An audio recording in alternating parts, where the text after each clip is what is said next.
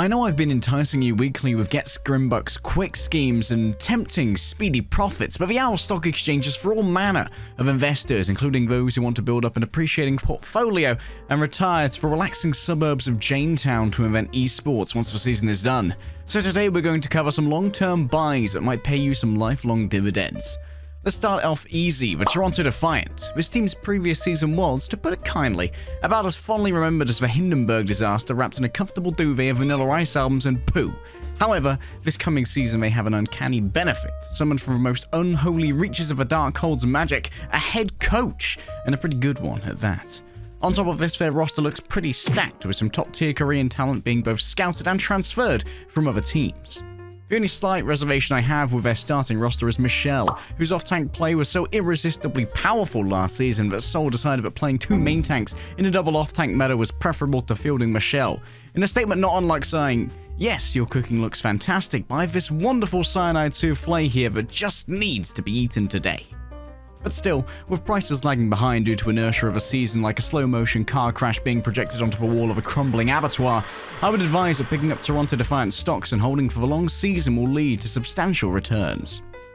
Next up, we'll move southwards along the east coast to settle upon a team who have been about as successful in competition as a blockbuster opened in the middle of Chernobyl. Yes, it's the Boston Uprising, everyone's favourite buy in Season 3, unless you're called the LA Gladiators. Once again, the main driver for upwards pressure on ScrimBux price for this team is the backroom shakeup of the org. They've brought in Laurie, formerly of WGS Phoenix in Korea, who some would argue punched well above their weight class of their roster against giants like Runaway and Element Mystic. Laurie has even brought some of the players along with him, including Valentine and Faith.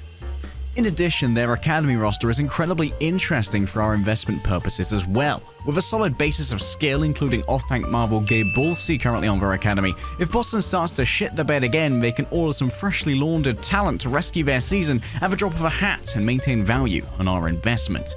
Current prices are again held low by inertia of previous successes totaling one amazing stage and 2 years of mediocrity so intense that their matches essentially were relisted as circus performances over esports games, and with a safety net provided by the academy roster talent for mid-season swaps, I'd advise buying in early on Boston for the long hold. Okay, now I know that my pushing this team is going to be the investment guide equivalent of my locking the door behind you and producing a collection of knives and saw blades, but hear me out. Maybe we should buy Valiant. I know, LEGDAY. This team is poo. My dog hates them. My grandma hates them. I hate them. Justice for McGravy. And yes, this team is compiled from spittle and bee semen, crudely fashioned into a mannequin shape and made to wear a jersey, but their price is rock bottom. This team couldn't be worth less if it was called the San Diego Glue Sniffers, but they're a franchise spot that's likely backed by the Bank of Blizzard. Odds are someone is going to come along and show some interest in this spot to revitalize the Valiant brand, as we've seen happen successfully with the Outlaws more recently.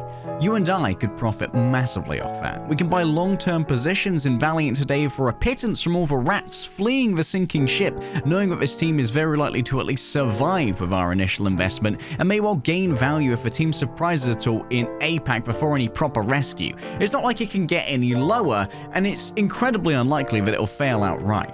So those are the long-term positions I think are most likely to make you enough ScrimBux to be part of the delicious human flesh buffet when the time comes to eat the rich. Thank you very much for watching, subscribe to the channel, and remember, this video is not financial advice.